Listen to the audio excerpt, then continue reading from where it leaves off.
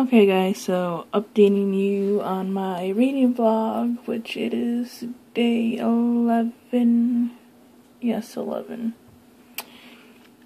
So I read a little bit more of Durargo, and I'm really liking it so far.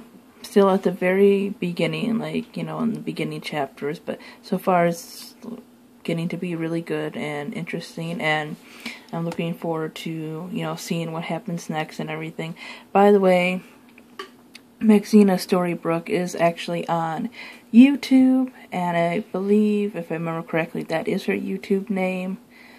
I know she has a website and everything, and she basically is, at least right now, an independent author, so maybe check that out, and, so we can get some more support for people who are independent and self-publishing and everything, because there's, good stuff out there that isn't getting all the hype that it could get, because it's not, part of the big publishing and everything. And as somebody who is, at least some of my stuff, self-publishing and planning on it, I gotta give shout-outs to other self-publishing people.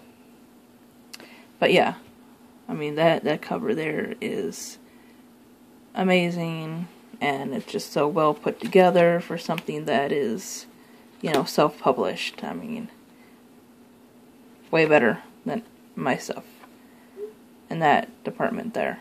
And so far this has been pretty entertaining and a little something different.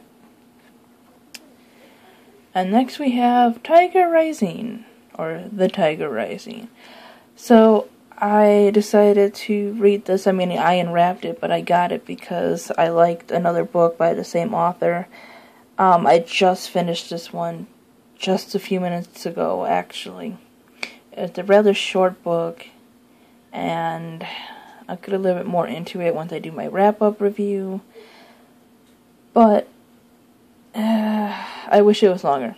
I did enjoy it, and the length was actually kind of disappointing. Other than that, it's a good story. So anyways, that is my vlog for tonight, and I will see you guys next time.